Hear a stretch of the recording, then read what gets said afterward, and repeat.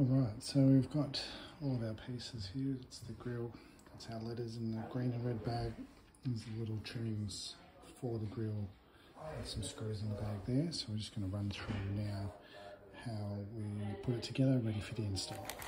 So in this bag here, got a couple of little clips and mount there, some screws, and got these little shrouding pieces there. So we've got those all out and ready. And these pieces here, they just slot in there. You've got these little holes to line up, and they sort of just sit in the little grommets there. The two halves of that.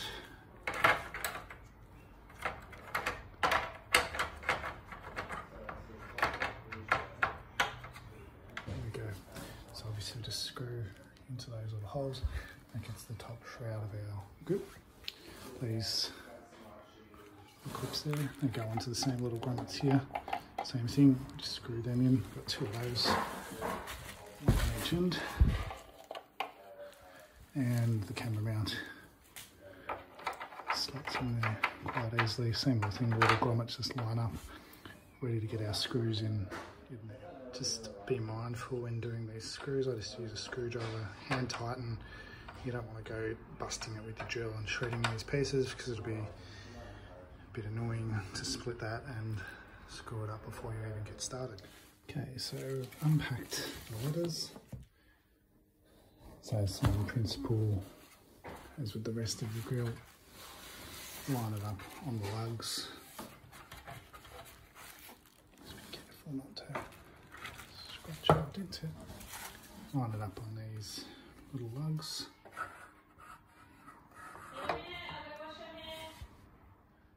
So line it up on the lugs, get it ready to screw in from the back.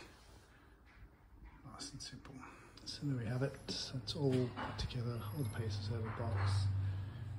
A little bit fidgety with the letters, but I just find it's easy to line it up. Pop one screw in first, just to get it to grab.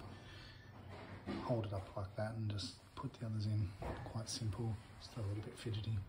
All there ready for install. We'll go and put it on the car now. If you're installing the lights, same thing, just line up the little lugs there. Screw them in. So next we're just going to undo these screws, little plastic screws, remove this fan shroud, get to the grill, so we can remove that. Okay, so now we've got that shroud off, just got to get our socket set just to undo these. And two slots here. As we can see, they're just bolted in there, pretty simple. And if you can look down through into the bottom there,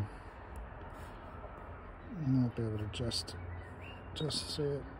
Sort of sitting above that barcode is one of the little tabs. So it's one of our locator tabs, they all going down the bottom. And that's these guys down the bottom here, slide in there. So you can see that there replicates the top of the OE grill, and we've got our little locator tabs down the bottom.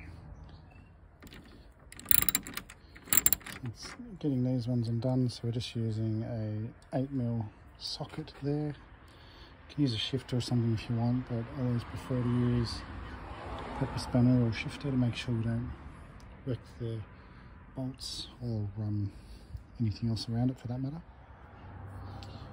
Alright, so this little bit sort of goes against the grain a bit, feels a little bit counterintuitive, but there's actually these little clips just here on the headlight where the grill clips in, so you can just gently give it a tug. It feels like you're going to break it, but yeah, you can see down there we've got these little locator clips, quite easy. Just give it a bit of a pull. Already done this one. That brings you to the last bit, which is just those little locator lugs down the bottom, which we'll tackle on the side. So it's getting a bit dark. I've picked the wrong time of day to do this, but yeah, these little lugs here, that's what holds the grill in. So once you've got those big ones out near the headlights, unfortunately the only way really to do it is to give it a little bit of a tug, be a little bit firm, not too forceful because you might break things, but just give it a slight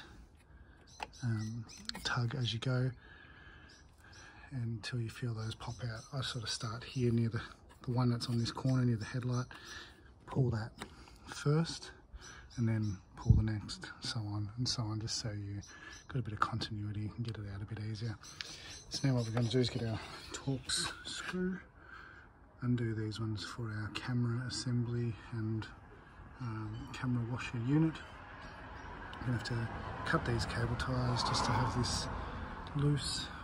Once we've done that, then we'll reassemble it back onto the new grill. So I've just got a couple of Torx screws. I've just got it in the ratchet here. It's a bit rusty, this one. I couldn't find a good one. But yeah, we've just got these ones to undo here in this metal basin behind the OE grill. Just undo those. Undone the ones on the camera already.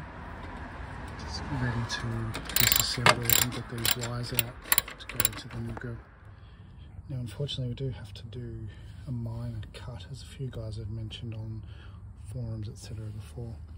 This piece just here is just a little bit too long for the camera piece that slots in, a little bit too long to fit here, so we do have to just cut a little piece out there to make sure that it lines up with holes and we get the OEM fit.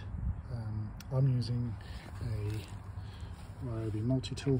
I'm just going to cut this little piece here. I'm just going to start with small pieces, trim it until I get it right, because I don't want it to look butchered either. Although the camera mount, this piece here, will fill the hole and it'll look like it's meant to be there. But yeah, we want it to be nice and snug. We don't want to have loose holes and flopping pieces of plastic around it. So we'll give that a go.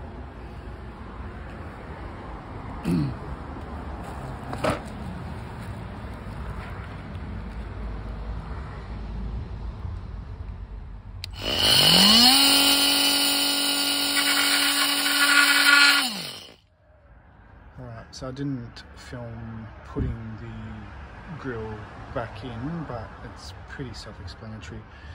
It's literally just line up the lugs like the ones that you pulled out on the original grill. So the main thing is try to line up we have to line up the little clips here on the headlights. That's what holds it in the tightest.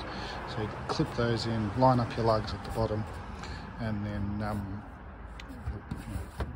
replace the shrouding on those plastic screws. It all clips back in together, holds it all in place, and end result is fantastic.